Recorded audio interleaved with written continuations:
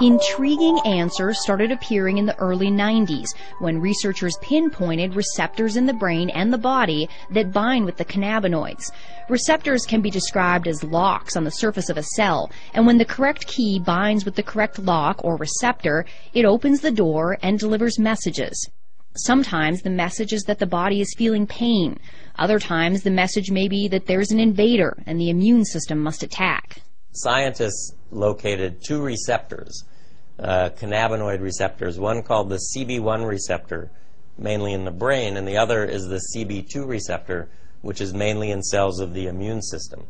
The CB1 receptors are extremely abundant in the brain, but they're also found all over the body in the major organs, the heart, the liver, kidneys, and pancreas, as the CB2 receptor can act like a target for the cannabinoids. Once they bind with the receptor, they can tell the cancer cell to die. So basically telling the cells basically to commit suicide, and that's what they do. And we demonstrated that that would be the mechanism by which the cannabinoids can kill the cancer, and therefore it can be used effectively as an anti-cancer agent. Dr. Nagarkoti and his researchers were able to eradicate almost 100% of the cancer in test tubes. But they were skeptical they would see similar results when they moved on to tumors in mice. To our surprise, we found that almost 25 to 30% of the mice completely rejected the tumor. They were completely cured.